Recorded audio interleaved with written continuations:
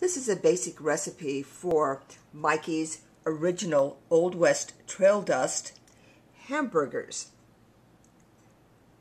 We take a pound of ground beef, 2 tablespoons of chopped onions, very finely chopped, and 2 teaspoons of Mikey's Trail Dust, and 1 clove of garlic minced. Combine the onions, garlic, and trail dust into the hamburger, and I will then mix well. After having mixed the ground beef thoroughly, I now have formed them into 3 hamburger patties.